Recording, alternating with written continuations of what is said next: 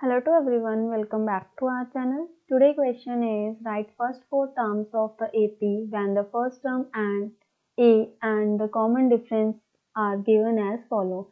So A, this is the first term, and D, this is a common difference. Now we find the first four terms. So the first term is -2. Second term is first term plus common difference is equals to -2 plus 0, which is equals to -2. Third term is second term plus common difference is equals to -2 plus 0, which is equals to -2. Fourth term is third term plus common difference is equals to -2 plus 0 is equals to -2.